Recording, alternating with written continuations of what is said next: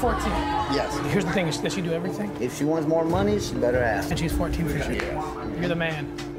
People travel all over the world and to engage in sex with children. They're this age, and they're this age, being forced into sexual exploitation. There were girls, the youngest of which was 10 years old. She was actually 6 months pregnant. These babies are having babies. Even the ones that are saying, yeah, I'm 18, and I've got a 7-year-old and a 4-year-old. The demand side is what drives it. People want to buy that. If me and my team don't find these kids and go for these kids, no one is going to. It's our job. We have to do something. When we're in a foreign government, we work with the foreign government. We pretend to be one of those traveling people on a sex tour. We're going to go after these bad guys. Anywhere they are. We're going to find them, we're going to root them out, we're going to pull these kids out.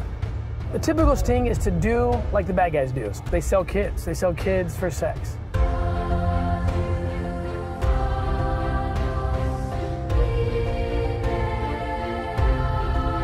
I knew that night that the rest of my life would be spent rescuing and saving these little girls.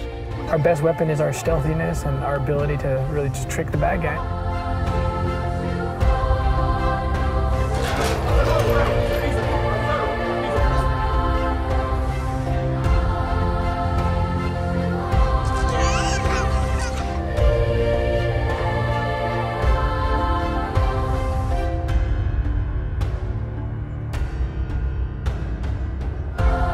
Good people don't know how vast this problem is.